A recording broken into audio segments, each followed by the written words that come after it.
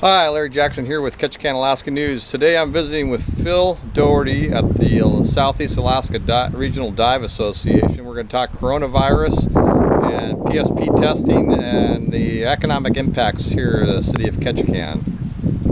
I'll prompt that. So, Phil, can you describe for everyone the nature of PSP, paralytic shellfish poisoning, and how it relates to the state budget?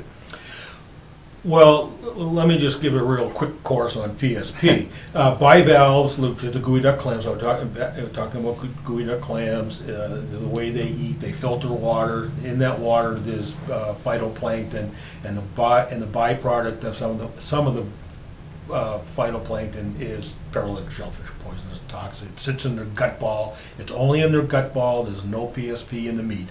But because we sell it on the live market as a whole clam, it has to pass PSP testing.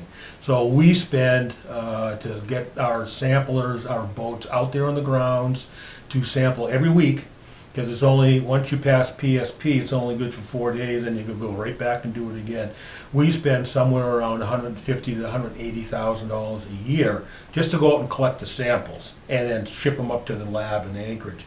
The lab in Anchorage is the only certified lab in Alaska that can State pass, certified? State and federal certified. Mm-hmm. Federal certified because a lot of these are federal regulations. Mm-hmm. The state has to comply with the federal regulations. So you've got to go back to the shellfish industry nationwide, and we're all under kind of the same roof and same rules and regulations when it comes to the paralytic shellfish poisoning and water quality. So anyway, so we get our samples, we send them up to Anchorage. We spend all the money to get our samplers out in the grounds, to collect our samples, get them up to the lab.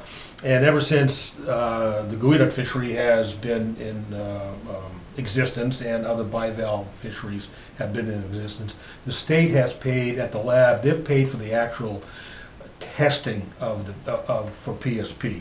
You know, the lab, we have not paid for the lab costs because it's a public health issue, and states are usually carry the budget on public health issues.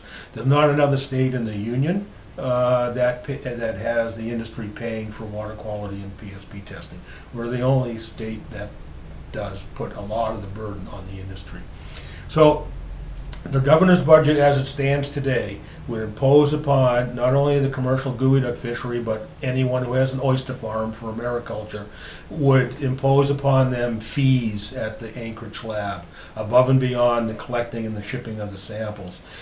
And with the collecting and shipping of the samples, along with the water quality testing that we do, it pretty much taps us the geoduck budget out every year. We don't have a lot of money in the bank. That money comes in again through the assessment tax, so the fishermen are directly paying for these services to get the geoducks up there.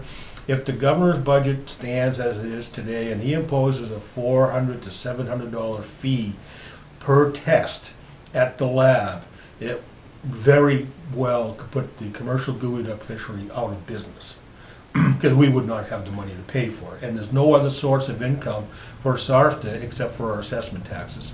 How many tests are typically done in a given winter season? In the last, let's say 5 years, just go back the last few years, we usually send up 145 samples for the course of a season. So if they were to charge us $400 more per sample at the lab, then you're looking at $60,000 to $70,000 added to our budget, which we don't have. If it goes to the high end, which they've been talking about of $700, you know, then you're talking over an extra $100,000 that we would have to pay back to the state to pay for the lab costs. And the same thing would happen to the oyster farmers. They would have to pick up the cost of the PSP testing at the lab. And you know, we've talked to a handful of them, and I'll tell you that they're not making a tremendous amount of money at this point in time. And any added fees through the state of Alaska could potentially put them out of business. Reiterate that compounding economic impact from your diver. You said that for every diver, that for every ex-vessel dollar, it affects the community in an exponential way. Sure, you know, you can expand them out, and the McDowell Group has done studies on this, and they can expand out seafood money paid to the fishermen. be it a diver or a salmon fisherman, it ripples its way through the community 4 or 5 times that. So for every dollar you pay a fisherman at the dock, that's $4 or $5 spent in the community. So a $2.5 million, say, ex-vessel value on geoducks may have a larger impact to Ketchikan Crag of over $10 million.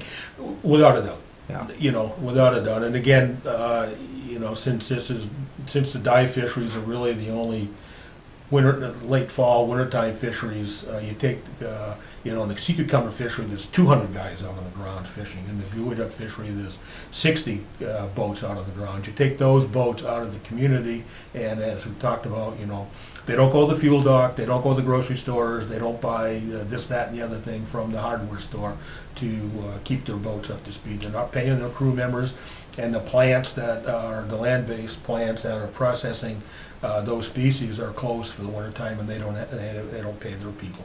And your message to the governor and the delegation? Our message to the governor is simple. Do not charge PSP fees at the lab.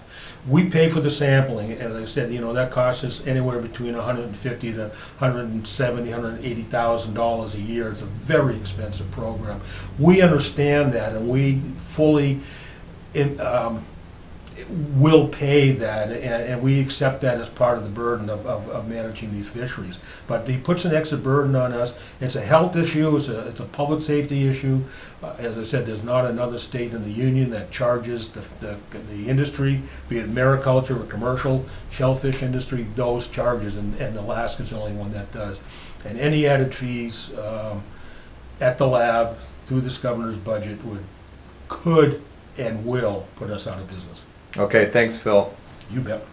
I'm here with Jeremy Leighton on his boat, the Reliance, in Bar Harbor, and we wanted to talk to Jeremy a little bit about this proposed budget cut to the DEC, which would affect the geoduck sampling program and cost. Can you talk a little bit about what you know, Jeremy? And Jeremy sits on the board of SARDFA, so he can talk from that angle too. So the state's got a proposal right now that they're going to impose a user fee on anybody that sends a sample to the DEC to get tested for PSP or any of that sort of thing. At the current time, there's no cost. Years ago, SARDFA lobbied the state legislator to get $100,000 put into the DEC budget so that we'd no longer have to pay the $125 back then. This was 15 years ago. So for the last 15 years, 12 years, whatever it's been, we haven't had to pay anything. Now that the new budget, they're cutting DEC's budget down. The DEC is now proposing a user fee for every sample sent to be $400 to $700. And what that means to SARDFA, on a normal week, we send in about 6 samples. We pay for those 6 samples to get a diver to go out and take them already for about $4,000. So that would be an increase to us of about 50% more money. SARDFA taxes themselves for every pound they get. Basically, every dollar that comes in, 7% goes back to SARDFA that a diver makes. On top of that, we also pay the 3% fish tax to the state. So we're paying, before we even get our check, before we can put it in our bank account, we pay 10% just to cover our costs. The last few years, SARDFA has actually been going at a negative by paying for PSP sampling. Most of that cost is to pay the samplers to go out and take the sample out of the ground from their boat. If we add this even at $400 to our budget, we'll be broke in no time. I mean, we're potentially going to not have money at the end of this season for next season. We're going to have to come up with a way to figure it out. If they add this, it's just going to devastate the fishery. I mean, we're going to be on the verge of closing it down. If they increase this, not only to us geoduck divers, but any of the oyster farmers are going to be devastated. It's a huge cost. Okay, thanks, Jeremy. I appreciate you hearing that. Following up with Jeremy's conversation, I called Meta Mesdag of Alaska Shellfish Growers Association and asked her what their stand is on this governor's budget. They are opposed, of course, to this taking away of the funding of the PSP testing program and basically putting it on the shoulders of the industry. The total that the governor is withdrawing from the budget is $457,700, and that would be spread across both the geoduck farmers and the shellfish oyster growers of the state, driving up their costs substantially. And she reiterated this would probably drive many, if not all, of the growers out of business. That business alone, just oysters, does about 1.6 million in revenues in the state. And that's from 4 or 5 big farms and many small farms. We got a lot of farms coming online, she said, so this would be a way to shoot the industry in the foot before it ever got off the ground. So that's my report. Thanks for watching.